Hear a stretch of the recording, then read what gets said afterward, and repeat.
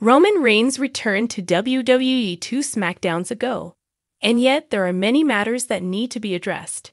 His longtime rival, John Cena, is reportedly wrapping up his WWE return, with October 27 being his last stop.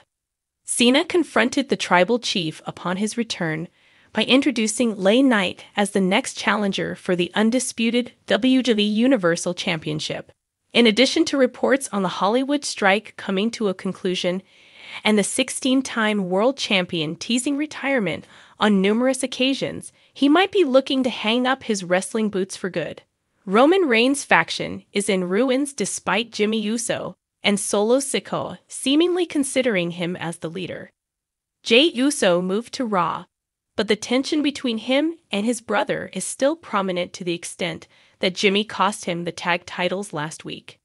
John Cena has also had his fair share of confrontations and brawls with Solo Sikoa. Over the past year, John Cena has only competed in tag team matches.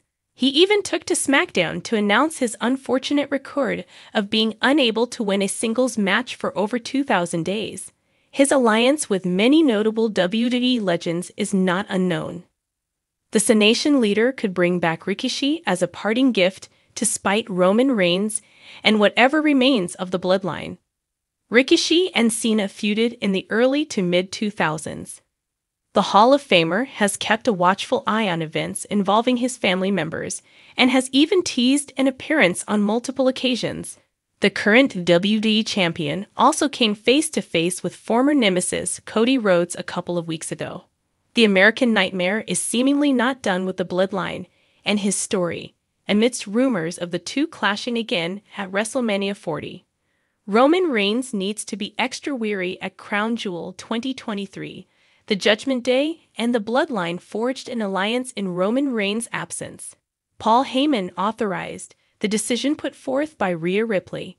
Despite the two factions working together, the WWE champion needs to keep an eye on Damian Priest. Cena Money in the Bank could be lurking in the shadows at Crown Jewel to cash in his contract on a vulnerable tribal chief. Up until now, Priest has only hinted at going after the World Heavyweight Championship on Raw. Roman Reigns has a long road ahead of him. WWE has reportedly displayed a vested interest in him surpassing all title records, and his reign is expected to transcend into the majority of next year. Do you think John Cena can pull some strings and bring Ricochet into the fold?